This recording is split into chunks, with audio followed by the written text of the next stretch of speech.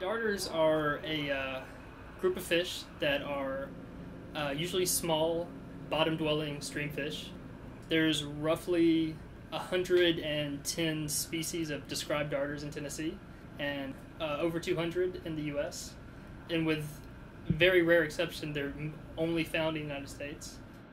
We've had a darter exhibit in the past, pretty much since we've opened, but it was a relatively large exhibit compared to the size of the animal.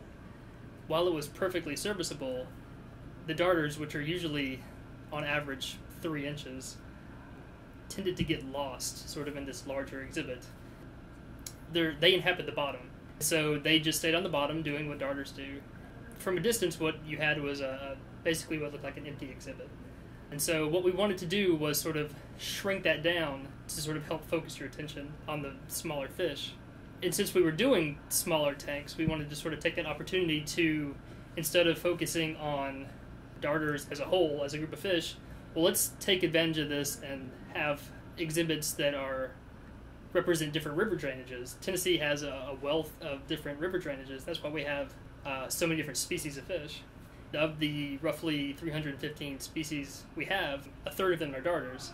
What we wanted to do was use these smaller tanks to focus on a specific river drainage, and that way maybe help people sort of put together that, you know, not only are all these different river drainages in Tennessee, but they each house different species of darters that are only found in that specific drainage.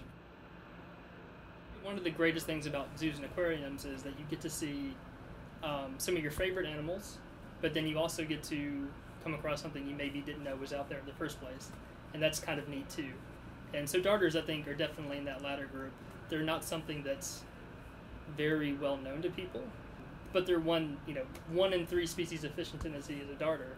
So it's important for us to get that out there and let people know that you've got this amazing diversity of these beautiful, sometimes stunning fish right in your backyard.